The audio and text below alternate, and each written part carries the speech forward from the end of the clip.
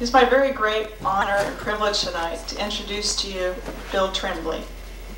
Professor Tremblay is the author of 6 books of poetry, including his most recent, Rainstorm Over the Alphabet, and Duhamel, Ideas of Order in Little Canada, a finalist for the National Poetry Series competition, as well as a novel, The June Rise. His creative work has earned him a Pushcart Prize, a fellowship from the National Endowment for the Arts, and publication in many anthologies and journals, including the Massachusetts Review, Indiana Review, and the Ohio Review. Well published and well known, not only as a poet and novelist, but also as an astute critic of contemporary American poetry. Dozens of his reviews have appeared in Western American Literature, Colorado Review, and American Book Review. A professor of English at Colorado State University, for 30 years, Bill Tremblay has also been a dedicated and passionate teacher of writing. The list of his students' many success stories, including Yusef Komanyaka, a recent winner of the Pulitzer Prize, is stunning. But to those who've had the opportunity to study with Bill, not surprising. I was lucky enough to have Bill Tremblay as my teacher and advisor for 6 years during the course of 2 degrees. And I saw firsthand how he guides writers to their best work. The creative writing workshops he taught were intense, productive, and inspiring. And outside of class, he always made time for students who so often sought him out to discuss their work. Looking back, I now understand what a sacrifice of precious time he was making in order to talk to us, sometimes literally for hours at a time. The dedication that Bill extends to students is matched only by his dedication to his art. The syncopated music of his work weaves the passion and virtuosity of jazz with the urgency of prayer.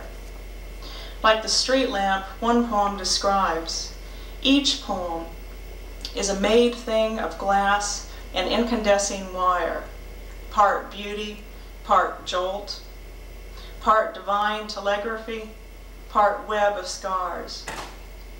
Mystery, rescued from mystification, his is an art of character and story and landscape, an urban one of mills and factories and blind alleys, as well as the rural one of the Colorado foothills.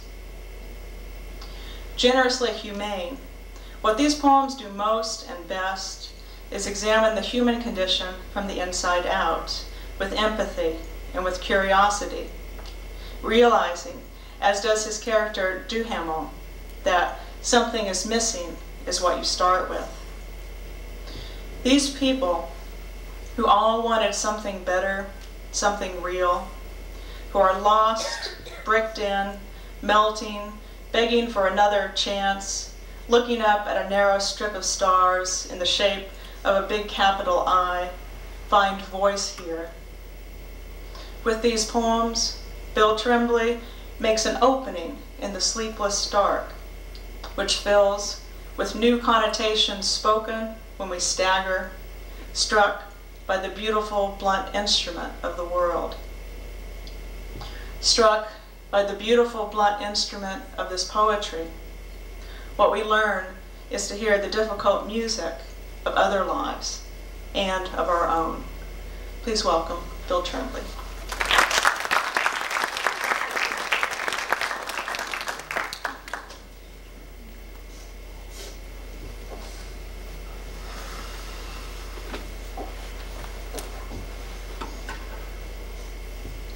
When Sandra was driving me up from the airport in Atlanta, we had a chance to talk last night and today, and she was talking about recent American poetry, contemporary American poetry, and she put a label on a certain kind of writing which I thought was pretty smart, which is a term, post-confessional lyricism. And I thought to myself, I think that's what I'm trying to do. And then at breakfast, Sandra said, well, I think that's about what 75% of the American poets are trying to do. So I'm in a pretty crowded field, but let's see if I can do something with it. I'm going to start by reading a passage from my novel, which is entitled June Rise, and the name comes from the local expression in the Fort Collins, Colorado area where I've been living for 30 years. That is to say that every spring comes the snow melt and the rivers get swollen, and so that's the June Rise. And I'm going to read you a passage about rivers. It's a kind of coming-of-age novel, at least in part. The hero is an actual man, historical figure by the name of Antoine Janice from St. Charles, Missouri. And in 1840, his father, who was a sort of first-generation mountain man, takes him out and tries to teach him the skills and knowledge that goes into being a mountain man and making a living on the beaver trade before silk hats came in and suddenly beaver hats were passé. I got interested in this novel, or rather in this man, because his house has been reconstructed by the Daughters of the American Revolution just outside the museum in Fort Collins, and I started finding out about him. At first I thought it was an adventure story and a kind of coming-of-age story, and then I learned more and more and more as I did more and more research. And what I discovered was that in 1877 he received an ultimatum from the United States government in which he was told that he could either have his 160 acres of land in Colorado from the Homestead Act, or he could have his Ogallala wife, but he couldn't have both.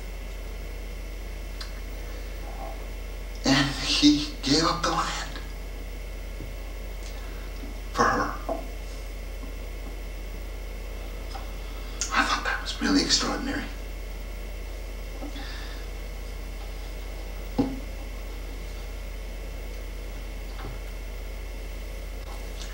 So I thought that I'd just read a passage.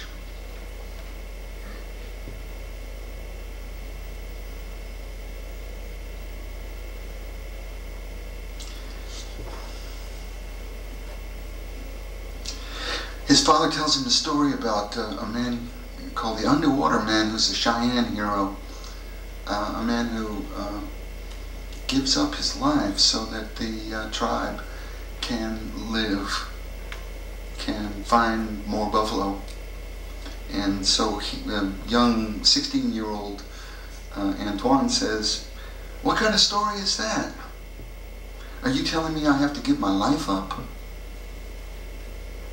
And his father says, "It's what the Lakota people would call Hanbloglaka, a story that tells of spirits and great deeds which give heart to the people.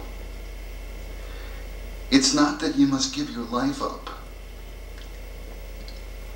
but sometimes you have to let yourself be taken into things huger than you, things that hum with the power of all life, with what the Lakotas call wakan. To feel those huge powers take you away as if you was a little boat carried off in their bloodstream from time to time is what I come to believe life is about.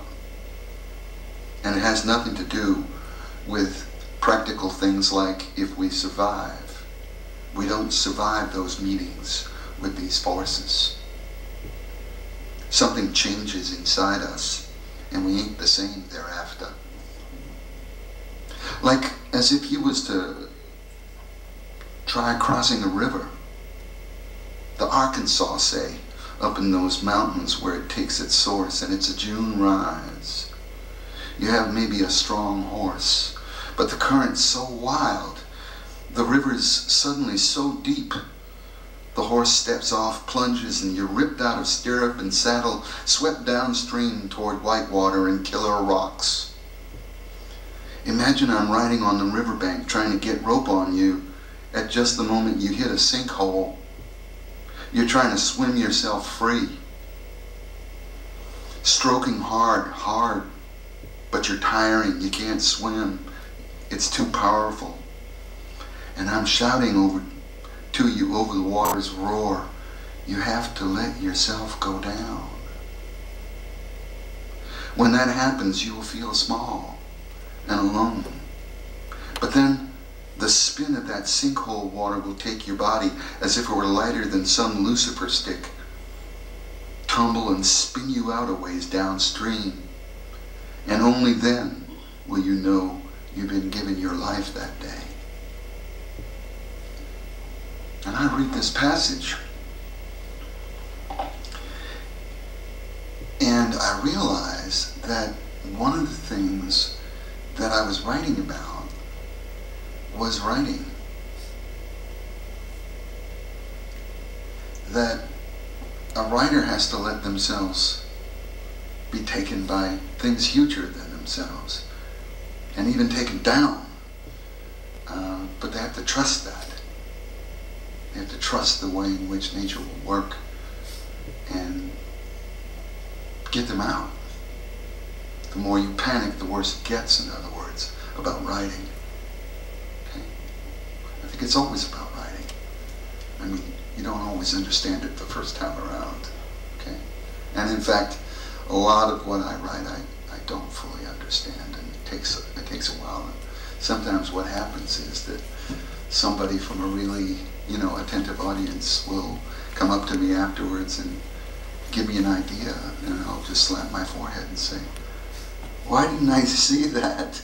You know what I mean? That is to say, understanding something about what was going on in a poem or a story of mine that I didn't even know, but it's a great revelation, believe me, and a great joy. So in the early 90s, I was writing for 4 years on this novel. And it was a strange kind of thing. I'd do research, and then about 3 months would go by, and then I would start writing. Because the thing that happened was that I had these letters that this man had written from Pine Ridge, South Dakota, the Reds. And I just read and read and read and read and reread these letters until I got the voice. And once I got that voice, the whole thing just opened right up, because I could do research and learn more about, let's say, Cheyenne religion, whatever. And it would take me about 3 months to percolate through my psyche so that I'd be able to just use what I already had, which was the voice. I had it. And you know what I mean? When you've got that voice, you know you're home, And so then I was able to just work it through. Okay? But one of the problems I then discovered that I had was I had been writing fiction for 4 years, and I honestly did not know if I could go back to writing poetry. Because I had a feeling that writing fiction, you write from a different place inside yourself than writing poetry. It's a different place. And I didn't know if I could get back to that place. So I'm going to read you a poem from Rainstorm Over the Alphabet, which starts off with that idea, or that problem. It's called Looking for Inspiration, and I go up into the mountains trying to find whether I'm able to write any more poetry. Looking for inspiration. With dada tantrums do I dose myself. self-ellipsis liposuction, freeing all pronouns to float in the no intentions ether. I try therapists for my issues, the persistent delusion I have a soul. I try sleep deprivation, anything to subvert the empty page as metaphor. Climb red cliffs over a river, asking the muse if she has kissed me off forever. The stream sparkles, ripples purl, the shallows rock loom. I crunch across gravel beds grown savage with gold brush. In tawny grass I hear dry metal ratcheting like locust wings, blade on carbon blade. A rattler lifts its diamond head, cocks its body in an S. Its scales glow as it shrives off last year's skin. Garnet beads twitch in divine telegraphy. It strikes blind, cowled. Fangs glint with clear epiphany. I can't kill everything that scares me. Perhaps I should change my technique. They say if you pierce your nipples with rings and yank, the rest of you will fall.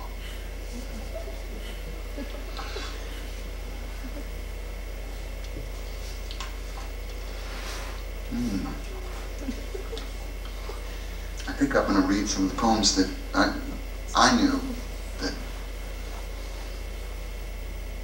Sandra was quoting a lot of me.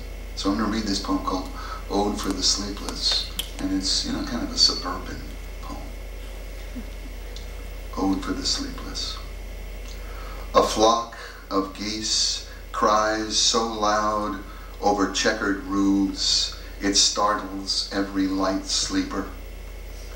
Bathrobed, alone, yawning, we put kettles on, asking ourselves, why aren't the birds asleep on the ice, their heads tucked under wing? We're lost in midnight questions, as if the kitchens where we stand under Orion's sparkle never could be home. Yesterday was different. We walked under huge abstract skies, talking about the gifted ones who do not love themselves.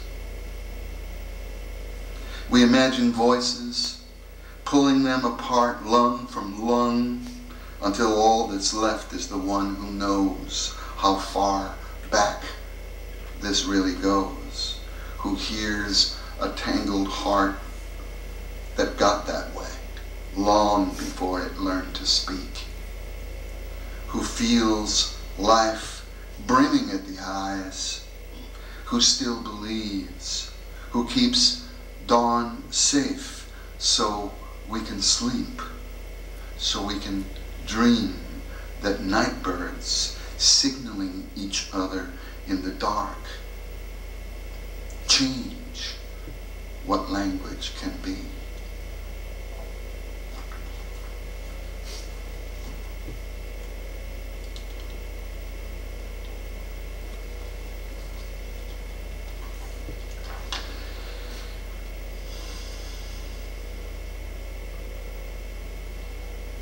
Somnambulist dawn. I wake to find myself blue and blanket wrapped like Chief Seattle, knee-deep in snow on the Warren Lake spillway. First light spreads its fungus, my head steams, my heart bumps so hard I fall dizzy in wind-whipped wondering what blizzard has blown me into this drift where sleet peppers my one good eye, and a sky the color of my mother's iron hair demands to know why I have forsook the faith she hammered into me. The wind says insomnia is spiritual. I get to my knees, raise my arms, addressing the blackboard clouds. It's not that I've sinned exactly, I say. I just have a different aesthetic. I never liked the old prayers and have dreamt all my life of making new ones.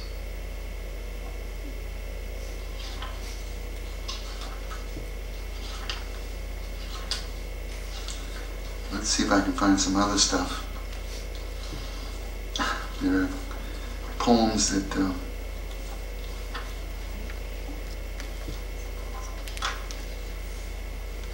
this is called On Blueberry Hill. I guess it was 1953 when I first heard Fats Domino sing On Blueberry Hill, and it was a revelation. This is a poem about first love. I dream my hedge is blown away by a Siberian wind come loping down through Canada, the lawn widowed. A voice says my name. I say, yes. Even before I open my eyes and find my lids are two pools of black water. Is it an angel or the lost boy asking what first love is like? I show him the movie. She driving down a logging road in her mother's new convertible, oaks arching over green shadows cast on moss rocks. He, a young man, lies back staring into branches laced like lovers' arms entwined. Radio saxophone breezes, a boom shot above treetops showing the town miles away, church steeples, town hall, clock tower, shops where store clerks with purple bags under their eyes like sporting house blues piano players hitting 5 and dime. Cessnas sputter off screen, taxiing on the runway in sync with cicadas droning like comb and paper kazoos. What the movie is all about is the soundtrack. Her family in steerage from Ireland, his walking 300 miles from Laurentian farm valleys to Milltown factory jobs. What he gasps as he kneels between her thighs with the radio knob throbbing Fats Domino in his spine is how much he feels the music's throat-ripping strain his soul can count the anecdotal beat of in his blood, highballing through all the local stops, shabooming like a National Express. What the music bruises them with bleeds pink like her chiffon Isadora Duncan's scarf. What he asks her is, what sense does virtue make if there's no redemption as great as this salt burn at the lips of hell? Her kiss blushes his face. The wind stands still. Sunlight opens between his shoulder blades. What she whispers is, we'll be together in eternity. As she drops the shift in reverse and backs them down to their betrayals.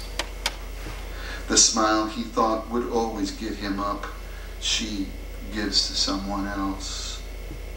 He doesn't marry her. He marries the one he can grow up and have children with.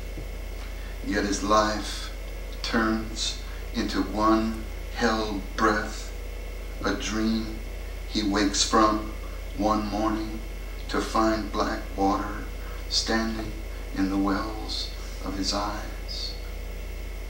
We had a workshop this afternoon, and one of the poets had a poem about that kind of regret, you know, that it didn't work. You know, you think, this is it, you know, and it didn't work.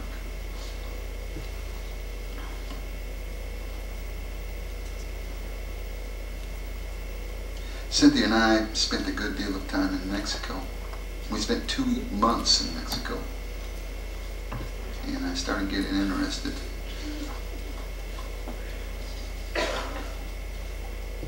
In Mexican art. And of course you mentioned Mexican art, and it's Diego Rivera and Frida Kahlo. His wife, sometimes they quarreled often, and they got divorced and remarried and what have you. I'm looking for a poem, a particular poem about this piece of art that we bought in a city called Oaxaca, where there's a lot of beautiful carving that they do there. And I bought a jaguar's head, life-sized, that is covered in beads, tiny beads, with serpents and scorpions and rabbits and coyotes and peyote buttons on the nose and so on. So this is called Huichol, which is a tribe in western Mexico. Huichol jaguar's head. And I brought it home and put it on the wall and sat there and just started writing off of it. Beads, one by one, in a matrix of warm beeswax. The ears like fletched rainbow palm fronds, the better to hear you with. The vaudeville proscenium of its mouth. Its winking smile like a red Diablo strangling a bug-eyed taxista. The arc of animals, 2 by 2, the curling antennae of its spectral dragonflies. The yellow radiance of their navels, the white wings of its eye teeth, the gaslights of its lower jaw, the rabbits with black eyes like salivary glands, the red brick road of its tongue stippled with poppies, the open prayer of its sunset throat filled with cricket song and castanets, the drunk with mezcal skin snoring under the roof of its mouth, the golden jaw like the body armor of your mother's sorrow, the orange spreading nova of its nostrils, the black hexagons of its cathode eyes, the better to see you with, the twin scorpions of its forebrain, stingers poised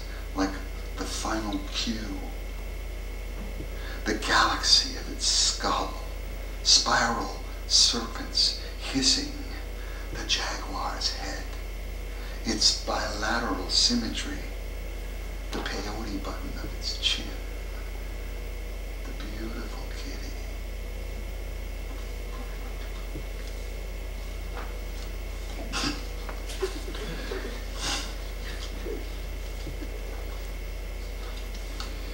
It's a poem about Frida. She died in 1954. And after a life of suffering you wouldn't believe. And her wish to be cremated was carried out. And so this is called Frida's cremation. After Siqueiros, Cardenas, and Rivera guard her remains and the red flag on her coffin, after the slow cortege through the city, after pallbearers place her on the conveyor belt, after the funeral director ignites the gas jets, after they leap to life like banked rows of blue shark's teeth gnashing, after the mortician throws the switch, Frida begins to sail head first through the door of fire.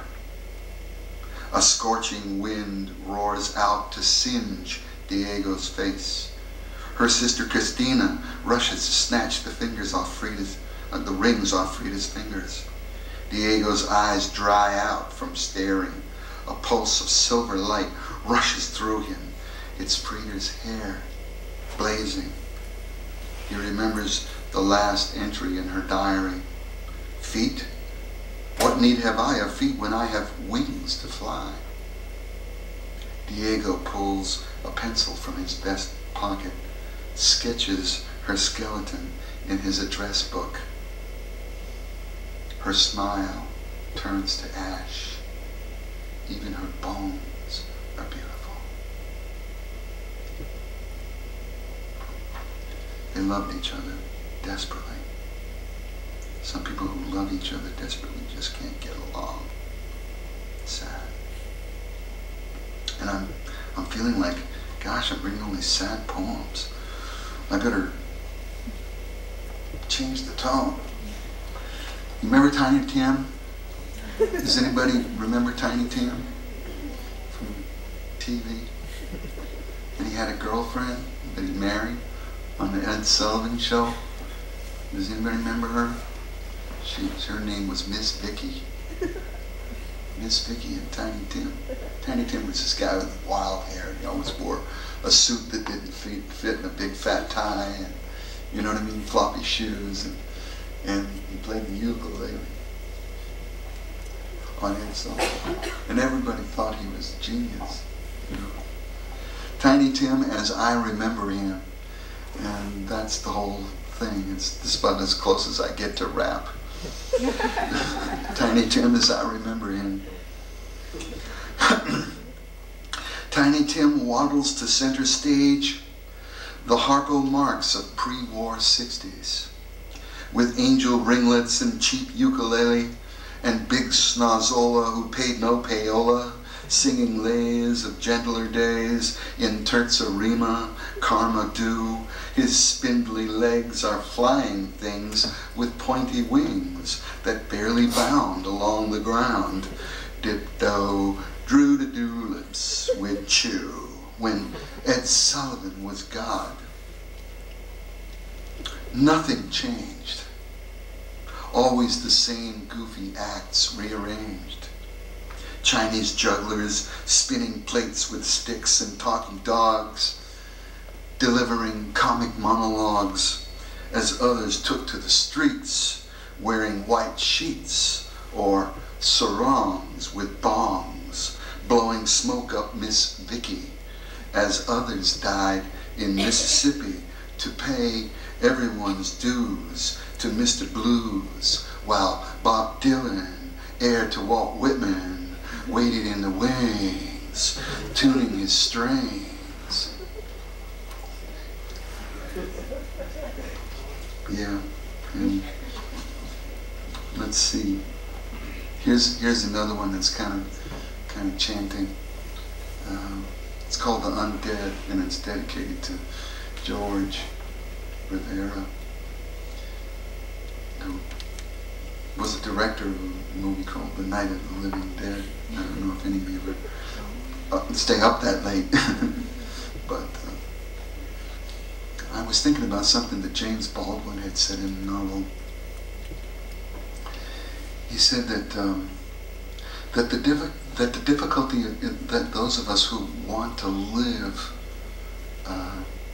passionately is that there are so many dead people walking the streets around us. So I kind of took that idea. The undead. We are the undead, the shoot 'em in the head dead, our tombstone faces smeared with mire.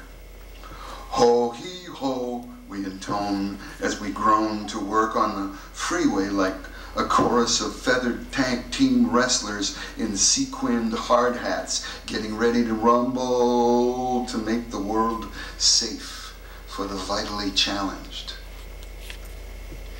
Disturbing signs have appeared in the western sky. Rumors of women teaching their children to fly.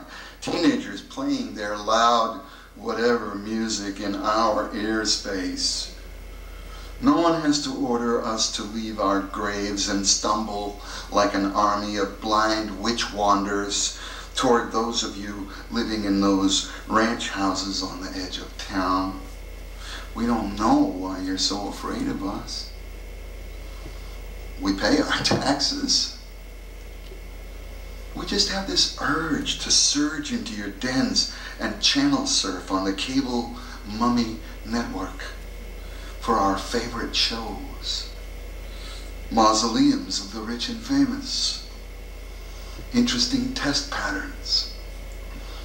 The home funeral hour.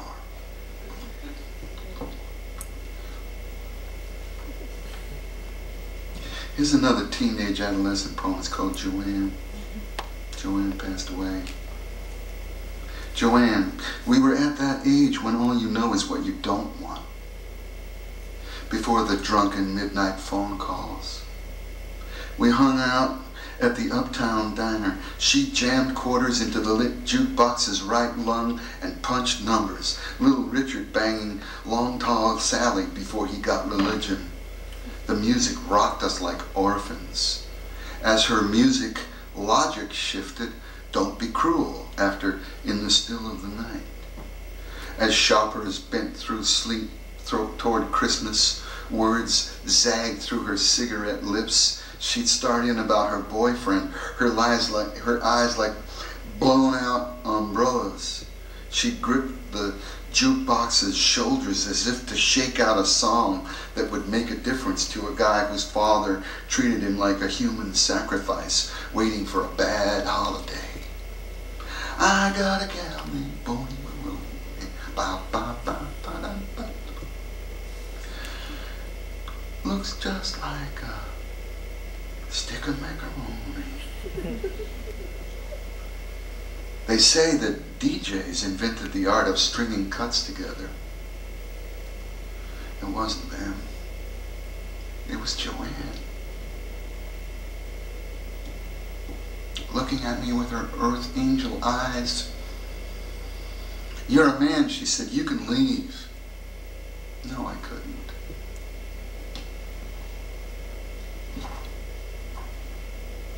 Here's kind of a jazz poem. I don't know how I'm doing on time. Am I doing all right? Well, I have a minute or two left. It's called Notes on Grace, and it's about the difficult thing of going to Kansas City.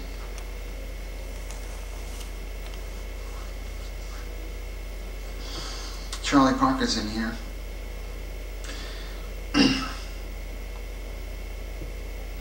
Driving back east through cornfields, under fluorescent skies, stalks with outreaching palms, receiving light, turning it to life, what they are, how they're formed perfectly together.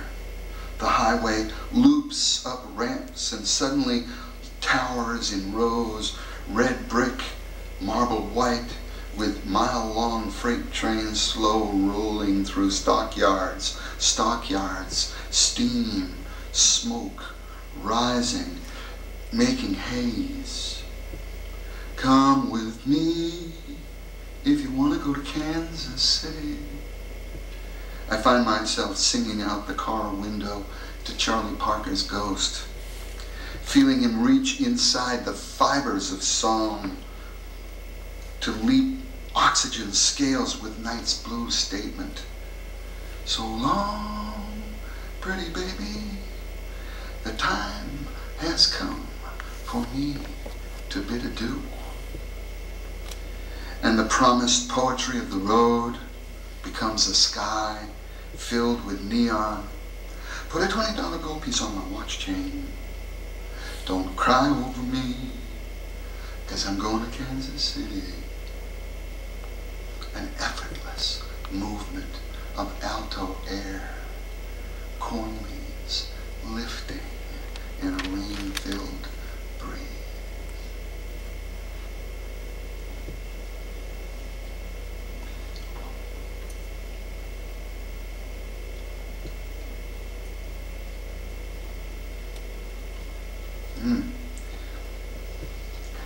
I'm going to read a poem from Dewey Hamill.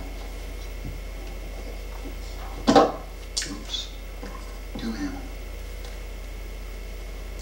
And the reason is that we're in the fall, and it's starting to get close to Halloween. And I don't know about your neighborhood, but in my neighborhood, we loved Halloween. We loved it so much we did 2 nights of it. If I can find the poem. Well, I think I should be wise and look at my table of contents. That will help. Let's see.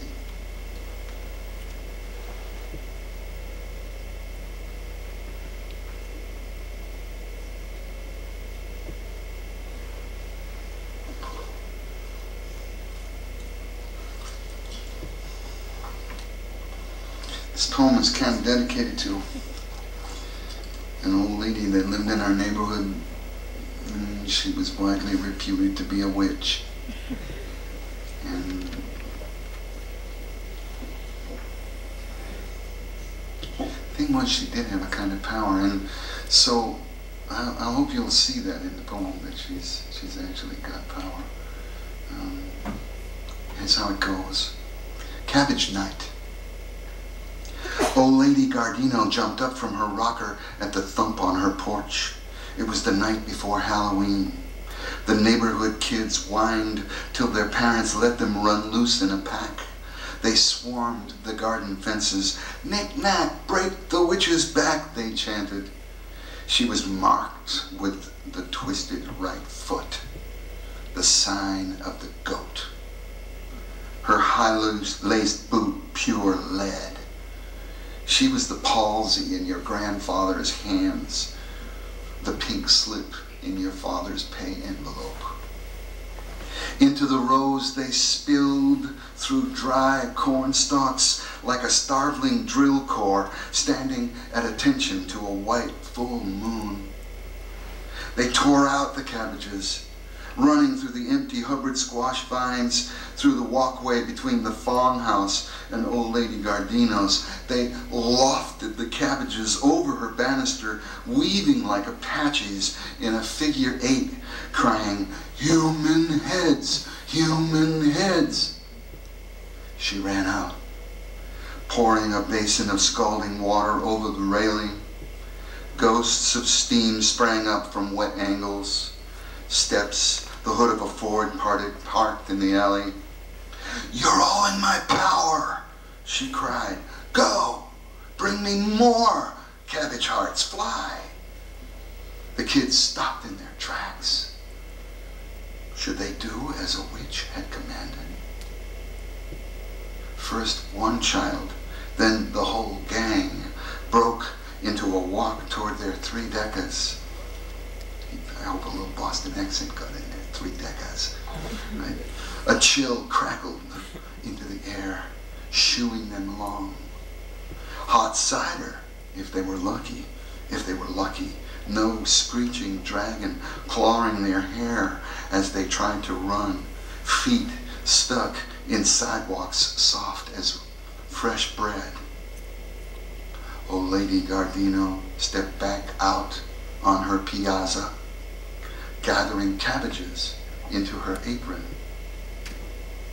"Good soup," she said to herself, the last words before dawn. So it did kind of make a kind of sense. I used to think that we were horrible and cruel, but I didn't realize that it was a kind of contract, you know, between us.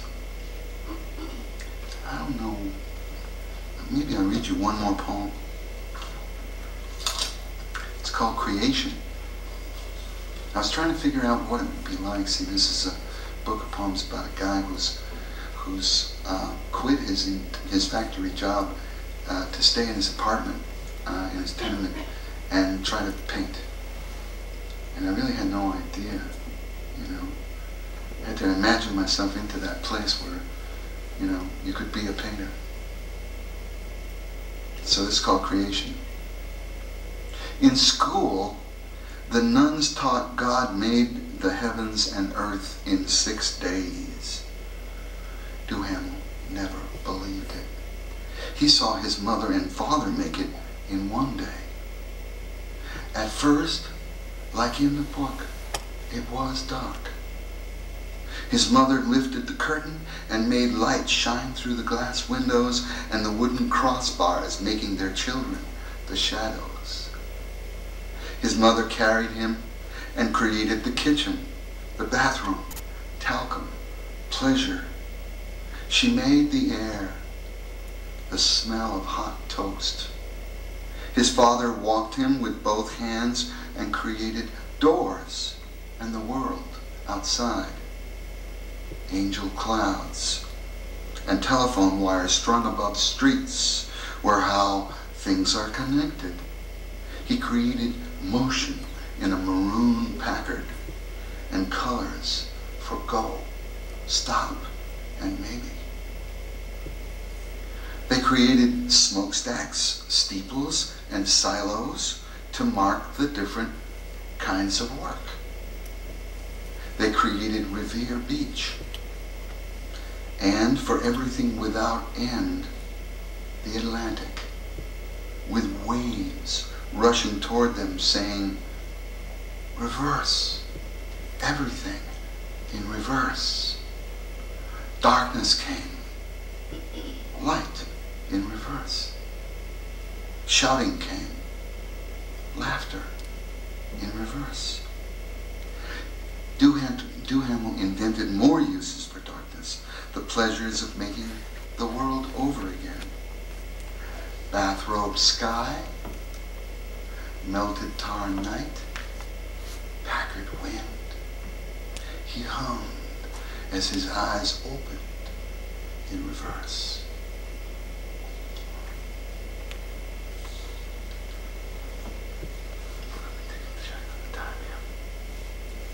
This is like growing up in, you know, like Lowell, Massachusetts, you know, where Kerouac came from. Middletowns and all that, you know. I'm sure people from Georgia just have this complete sense that what I'm about to read you is exactly correct about the Northeast. This is called Unwritten Laws. The book is subtitled Ideas of Order, which is a steal from Wallace Stevens, who wrote a poem called Ideas of Order in Key West. This is called Unwritten Laws. You couldn't climb into Bernardino's garden and just take vegetables. He'd throw a brick at you with his Mighty Joe Young chest muscles from hauling lead in a wheelbarrow between surprised-looking ripped-out fire hydrants in the water supply company's back lot and the white-hot crucible, the plugs holding their twisted shapes a minute before slipping like glacier walls into a silver sea to be poured off again into molds. When he came home after work to tend his tomatoes, neatly staked and tied with thin strips of white cloth, he would know, or some enemy you didn't know you had might tell on you, because the least you do to mine, you do to me. And it went both ways. Then you'd get it. You had to mind the priests. If you had diabetes so bad the Boston doctors said having another baby would kill you, you still had to, because God wants new souls. You couldn't walk on the farm's front lawn because Sarge slept under the porch in crisscrossed shadows. Sarge's dog. You couldn't walk on the farm's front lawn because Sarge slept under the porch in crisscrossed shadows. His slobbery lower jaw sputtered as he snored off his last bucket of beer. If you shook his ground, his canine training would wake him. Everyone knew Sarge could bite through chains and put gouges in your thigh that turned purple and then yellow. You couldn't even think of paying old Lady Gardino to poison his chow. He was a war hero. He bit the butt of the Generalissimo. On Memorial Days, Lyle Fawn would leash him and march behind the Circle Canadian Drum and Bugle Corps with a doughboy helmet buckled onto his head at a jaunty angle with a cracked, dirt brown leather chin strap. You couldn't play with yourself or you'd get like Shaky Joe, spastic on the railroad tracks, and what he did with his fly unbuttoned was awful red. You couldn't swear within earshot of a dragonfly or it would sew your lips up. That's why its real name was Flying Needle.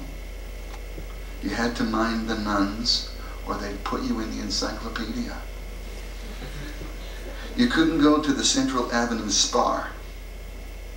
Its show windows hadn't changed since the owners went to New York City to celebrate Truman's miracle come from behind victory over Dewey and saw stores on 42nd Street with cheap telescopes lying tilted up at fading stars warped on blue corrugated night sky. Its door, the gateway to inside, whoosh, a big electric fan, a middle-aged man with a mustache waiting for the counterman to stop serving two high school girls cherry flips like he was asking them for a big favor. Zipping panics at the window for cops who knew he would sell anything from behind the glass showcases with their buck knives and marine band harmonicas. A row of red plastic tuffets along the counter, and beyond two sets of booths where a Rainbow Mafia jukebox gloomed the studs of leather jackets humped over hamburgers from the grill black as a pagan altar. Floorboards showing through the cratered tiles that checkerboarded into darkness under the broken exit sign and on out into God only knew what blind alley where you would stagger some midnight because you were only human in the hot, beery stench of Dragon's Cafe, lost, bricked in, melting, begging for another chance, looking up at a narrow strip of stars in the shape of a big capital I. I mean, I come from a generation old enough, you know, I mean, sort of second generation from Canada, you know. And they just did not trust the banks, you know. They would buy a house, I mean, they would pool their money for a decade if they had to. And then they would buy a house, and then they would pool their money again, and they would buy another house. And that way, sooner or later, even the cousins got a house. Okay? And so, one of the ideas of order that you grew up with was that you had to be loyal to your clan. And that meant that having an ego was a sin. You know, that's kind of the big capital I that I'm talking about, is having an ego or a sense of your own self. Well, I mean, I've just got a million things I want to share with you.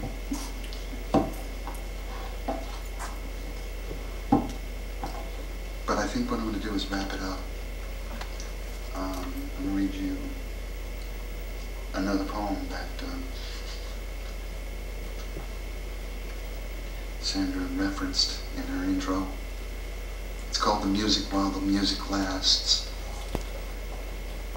It's a steal from T.S. Eliot, 4 quartets. The line he wrote was, you are the music while the music lasts. I think it's going to be East Coker, something like that. I think it's East Coker.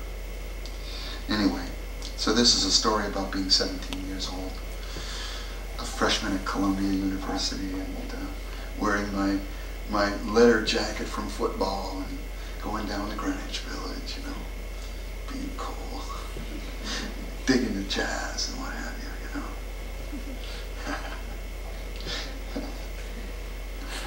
The music while the music lasts. 17, wandering drunk into Greenwich Village strip joint, gaga at this boa constrictor worming its way into a nearly naked woman's G-string. A B-girl grabbed my ass. Couldn't say it. I thought it was me, you know. The girl couldn't help herself. So later, when I fell by the village vanguard, this trumpet player was slow bluesing it like bebop. Then he was saying minimally bebop, and then chording up bebop, and then down bebop with this sad, albeit gold horn. I snapped my fingers at the bar. Two black guys like NFL tackles glared at me to stop popping. "Miles!" the MC shouted, making a come-come applause gesture. This was 1958. Yesterday, Charlie Parker was dead. Even later, when I started to listen, I heard Miles was in his kind of blue period, as if it were not joy, but Bird's horror of silence that made him fill each bar with 30-second notes. This was somehow why the great soul of night was gone, leaving a hole the size of Kansas City in Miles. He was telling the story of how Charlie, one night at Birdland, when people were clinking, chattering, he lost it. Jumped off the bandstand, put his fist through glass for a fire axe, wading like Samson with the jawbone of an ass into the Philistines, that they would use him that way as background for their deals, creating a new connotation for the word axe, as in, did you bring your? Only later did I begin to dream poems could be like that. New connotations spoken when we stagger, struck by the beautiful blunt instrument of the world. And then finally, a poem that Sandra, we're talking about dreams this afternoon in the workshop, and it was altogether proper as we were in the House of Dreams, workshopping poems. And as we were coming in, you know, we're talking about dream poems, and I did get to the point where I had the discipline to actually wake myself out of a dream if it was good, you know. But it was like swimming up through fathoms of water, you know, and holding my breath, and then finally breaking loose, and breaking loose meant waking up, and then putting the light on, and then getting to the notebook and the ballpoint and writing it out. You know, I had this dream where my oldest son Bill was running away from me across a long, huge lawn, and he disappeared behind this old oak tree, and I came around, and he was there in the roots of the tree, and kind of just coming out of what I conceived to be an epileptic fit. And he opened his eyes, and they had been kind of rolled up white, and he looked at me and he said, "Daddy, eternity has glass eyes." And when I dreamed that, I just said, you know, and I just swam up out of the beta, whatever. And ever since I've been able to do that, you know, wake up from a dream and write. So this is called Church Dream. I told my brother there was a poet so drunk, another man had to turn his pages. He said, "Let's go inside." We dipped a knee on the center aisle. I hadn't forgotten the invisible line between me and the sanctum sanctorum. The priest rang the chalice. Maidens danced. A St. Francis statue with a dove on its fingertip turned and winked at me, nodding toward the incense and silky legs spiraling up the nave. "It's all right," he said. "You just have spiritual stage fright." My chest was packed like a nation in there.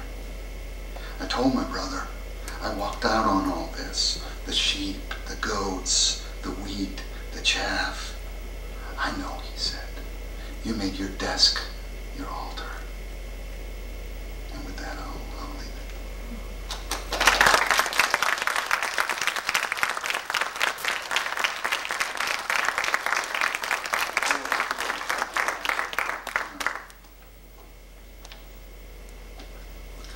Sandy's asking me if I would stand still for some questions.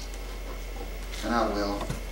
But I don't see how you could possibly have a question, as everything I write is so absolutely clear. Are you getting what I'm doing? I mean, it's music is what I'm doing. Okay, I mean, if I had a tenor sax, that would be, that's what I'm doing, is doing music, almost to the point where I don't even care about anything else, just want to get those gnarly consonants making sparks rubbing up against each other, I like flinty sounds, I like corrugation and texture. That's what I love. I love that density of experience, well thought of. I'm answering a question you didn't ask. What do you think about the poetry slam?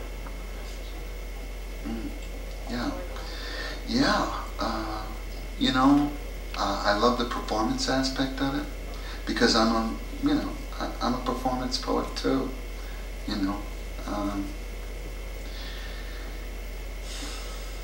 I read at a slam at Avogadro's Number in Fort Collins, and of course with a thing like that you're mostly listening. I mean, right? You get up there for maybe 5 minutes and do a thing, and then you got to get off. And I guess the feeling I had was that there were some really great performers. There was a group called the Mystic Bee that just did poetry in unison, and they were right on. And I mean, wonderful kind of incantatory performance style. But the language was thin. It didn't have that kind of density that I wanted, and that's when I began to think about the density and the experimental courage you get in writing programs, in the universities.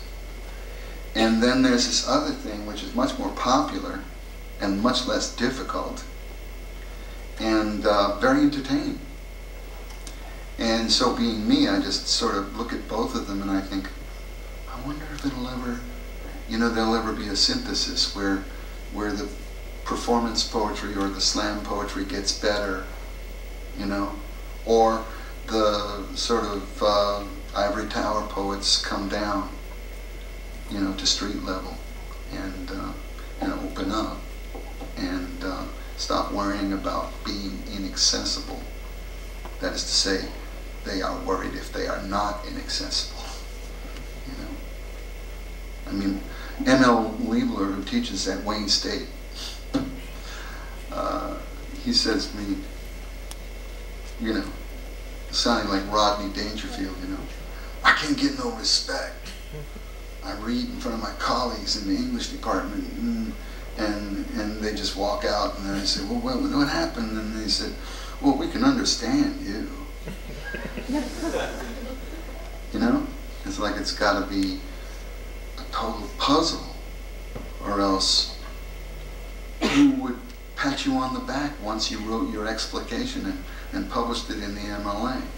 You know what I mean? It's this professional thing. It's kind of career thing. And I don't know. I mean, it continues to be a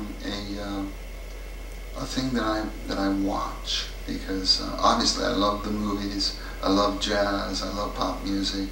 You know, and I'm always looking for those wonderful moments when something that's kind of a street phenomenon turns into something that, you know, or vice versa. I mean, there's a wonderful book called it's called Air Guitar, and I can't remember the name of the author, but it's a book about art criticism. And he says an art critic is like an air guitarist. You know, he doesn't do it, but he fakes it pretty good. You know, and he said that when about the late 60s, early 70s, he had an art gallery in New York City that he was running. And a friend of his who taught up at Columbia brought him up into Harlem. He said, "You got to see this." And what it was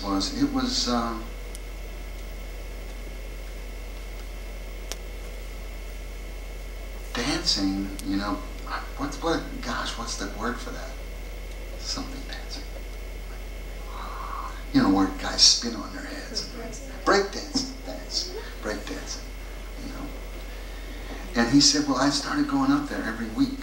And what happened was that every week that went by, I saw that kind of dancing changing. And in fact, he said, I saw that these kids were stealing dance moves from ballet. You know, I mean, they'd kind of sneak into the Kennedy Center and watch ballet and then take it back out into the streets. You know, because they were in competition. They wanted to be the best. You know, so they went to ballet. So, you know what I'm saying? They were out in the streets and they were doing, you know, kind of robotic moves and what have you, but they were also learning from the ballet. You know, I love it when that kind of thing happens in America. You know, and I don't know where else it's likely to happen.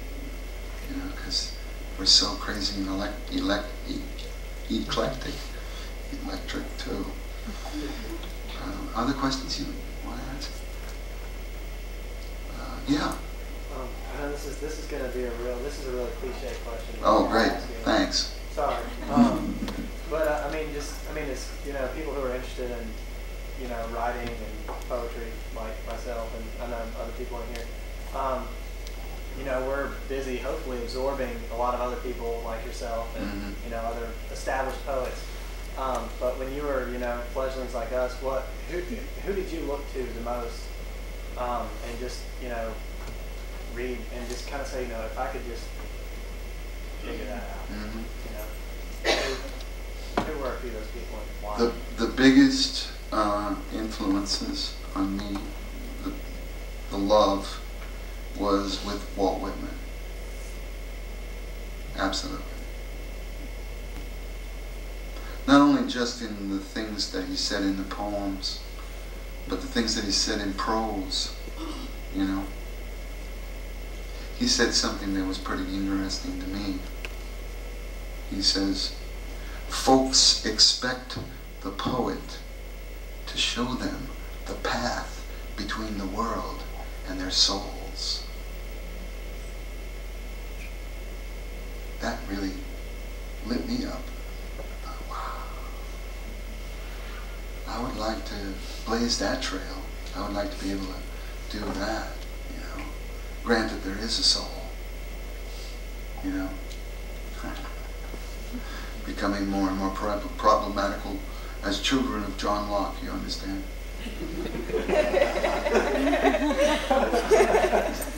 I'm referencing a line in one of his poems. It talks about John Locke and British empiricism. Anything else? Yeah.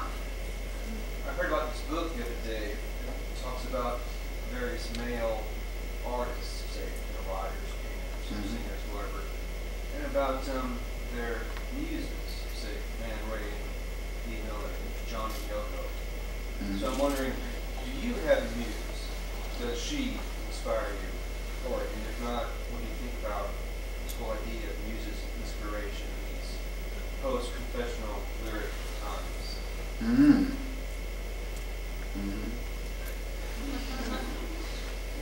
Absolutely. Would it be Cynthia, the love of your life? Absolutely. Absolutely. I mean, she taught me to love. Gosh. You know? For her, I gave up alcohol. You know? Because that was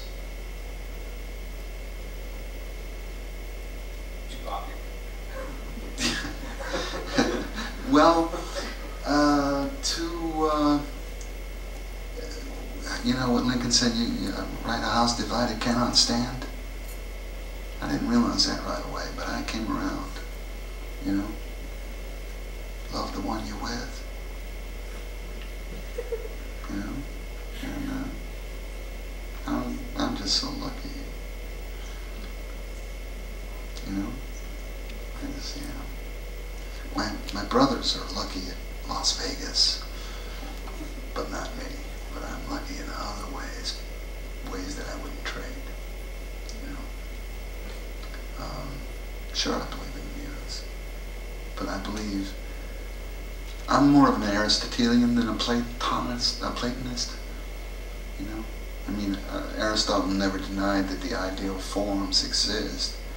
All he said was, I would just prefer to concentrate on recognizing ideal forms as they occasionally get embodied in life, in the world around us, instead of regarding them as inhabitants of some cosmic warehouse, you know, light years away. So I believe in the doctrine of immanence. I like that very much, in the sense that, you know, it's right there. It's right there. Maybe I could read you another poem called My Uncle Pete. My mother gave him his nickname, English for Pauvre Pitou. Little pitiful one, Pauvre Pitou. When he fell in a trash barrel fire, a schoolboy, I thought, Icarus, too close to the sun. When he showed me his web of scars like a beaten silver breastplate, how much he could have taught me, I think, remembering his land camera, the red glow of his dark room. I could have become a photographer, taking shots all over my hometown.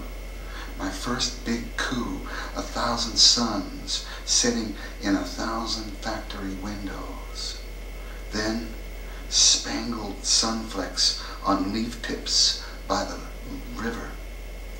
Banks of votary candles flickering in St. Mary's. I see myself asked by interviewers to explain my first gallery show, like my Uncle Pete, who lost the power of speech from the shock of his burns. I would struggle to say, I don't really believe in the sublime, but you know, the photos keep telling me different. You know, that it is there. But you know, it's romanticism too, you know, blah blah blah. You know, it is. You know, it's a belief. It's a belief system that you can find meaning, as opposed to the postmodernist who says that any statement of meaning is a fascistic act because it imposes itself on other people. I guess I'm just crude, because I don't find that a problem. I think, in fact, that I said to Robert Bly once, I said, you know, Robert, when I first saw you reading back in '67, your readings were like 2 hours long, and there was like 85% poems and about 15% rap. And now it's 85% rap and 15% poems. And he looked at me and he said, people want answers, Bill. You know, down his nose with that Norwegian Minnesota thing he has, you know. People want answers, Bill.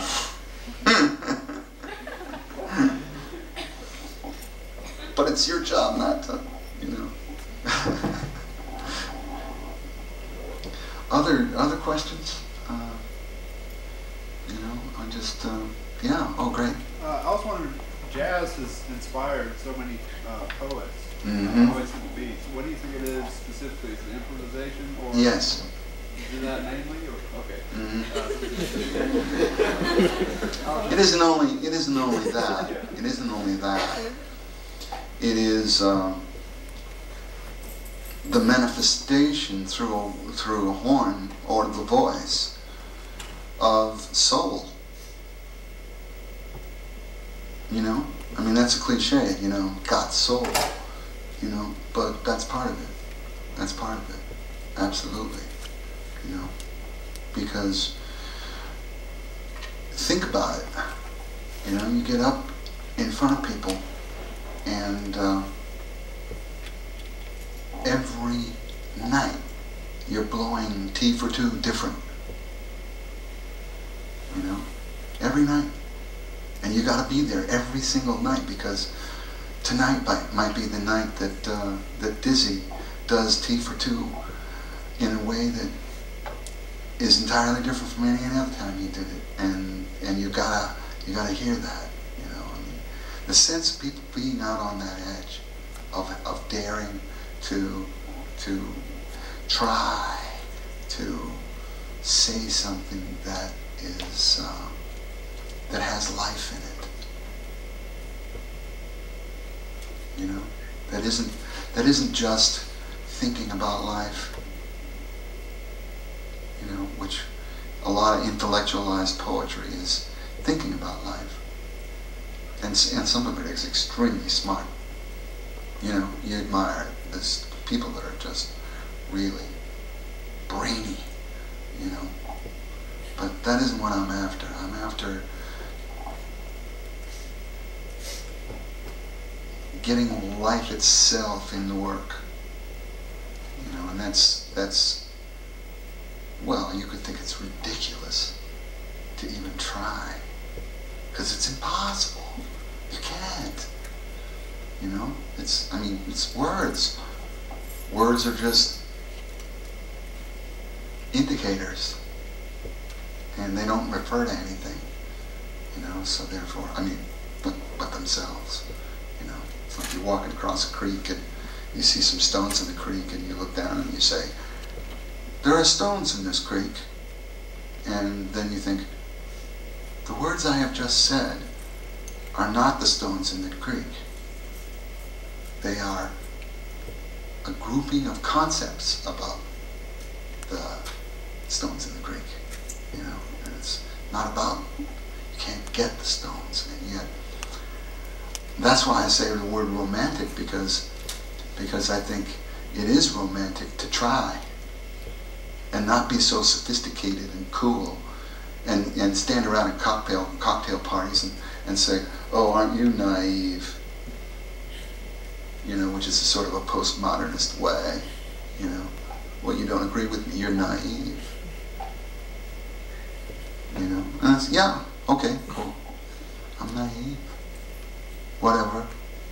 You know, but I believe it's possible I believe it's necessary for me to try to get life in the work.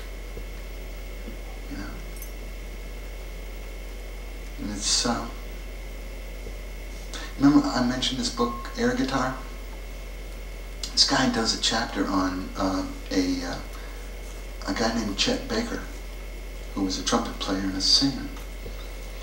And he said, it was an interesting thing. He said, Chet Baker never got his due because the jazz critics and the teachers of jazz music in places like Juilliard, they could never analyze him. You know, they could listen to Sonny Stitt on the tenor, and they could say, well, yeah, he does a kind of growling vibrato right here, you know, vibrato right here, and let's make a category out of that. How to teach my students to do the growling vibrato. You know what I mean? And so, but the thing was that Chet just sang the song.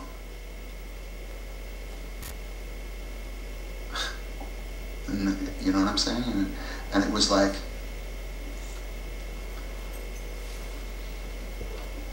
there's no mystique about that.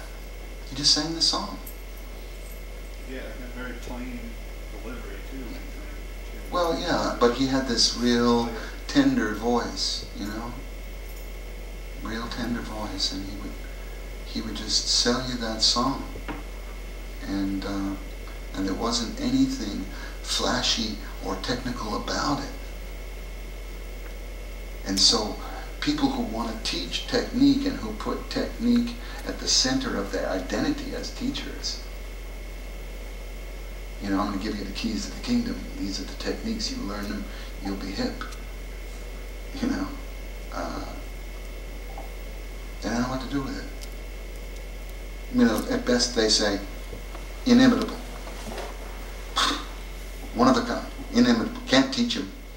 It's just a talent. You know, can't abstract anything teachable about it. You know, and he was. I think that I can't think of the author's name, but he was brilliant in that chapter. Just great. Talking also about in another chapter about Waylon Jennings. It's fantastic. And Waylon was talking about doing a huge concert in Atlanta to like 25,000 people. And this guy's interviewing him. He says, "How do you feel about that?" And he said, "Well,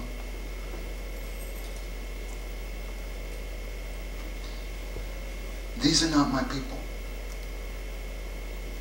The people I know are living in small towns, and when I go play for them, I play in roadhouses, and it's dangerous because they'll throw bottles after you if they don't like what you're doing. You know, and they got the guts to tell you, you know, they think you're going down a wrong road with your music. Now, you may stick to it, but at least they told you. Whereas I feel like the 25,000 people in Atlanta, they're just worshipers. I'm not going to learn a thing from them. You know? I'd rather be challenged on my own turf by people that I knew and grew up with and respect for various reasons. You know? And I think basically what he's saying is that going through those kinds of tests helped him grow as a human being and as an artist, you know, both. So, well, other thoughts, questions? I think it's time we headed out into the great American night. We can have books for sale, and Bill would be happy to. I will be ecstatic.